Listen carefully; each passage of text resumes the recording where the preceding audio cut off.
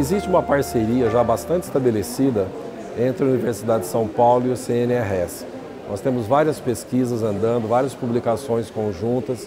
O que nós estamos planejando agora é dar um passo à frente a essa colaboração, criando um centro do CNRS aqui na universidade. É uma política recente do CNRS, eles possuem 4 centros atualmente no mundo e o 5º seria aqui na Universidade de São Paulo. Para formar esse centro, nós vamos nos basear das pesquisas já existentes.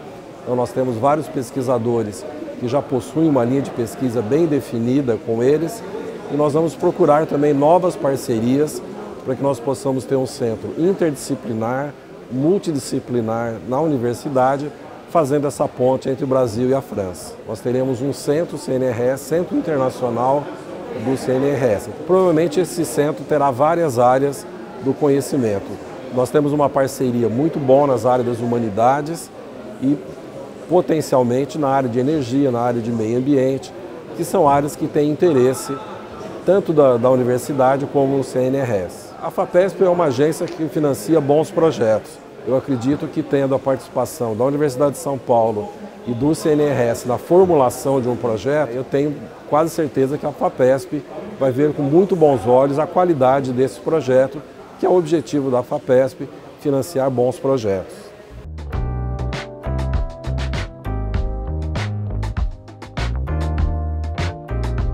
We have a strong cooperation and we would like to develop this cooperation.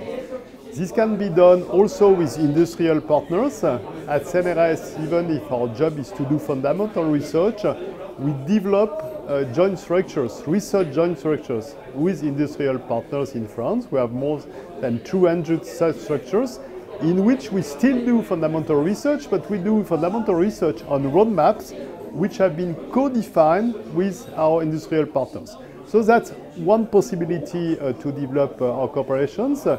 Another possibility is to use a new tool that we call International Research Center, and we will create such a center with the University of São Paulo, USP.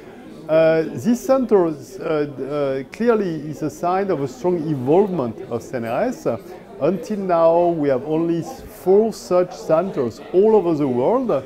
One with University of Arizona, was in Imperial College in Great Britain, one in University of Tokyo in Japan, and the last one with University of Chicago, once again in the US. And such a center, in some sense, is an umbrella under which we will develop cooperations.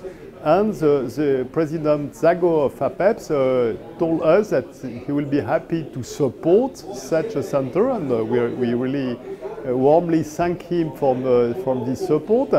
And under this umbrella, as I say, we can develop a lot of cooperations. We mentioned already a lot of possible subjects, including oceans, including biodiversity, including Amazon, including Antarctica, just to give you some examples. And now we have to find researchers from both sides, Brazil and France, who want to collaborate.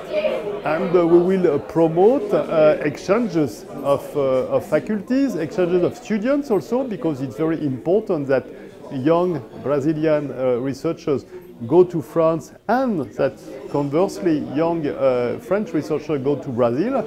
If we want to have a long-term cooperation, it's important to invest on the youngest. And so it's what we will try to do.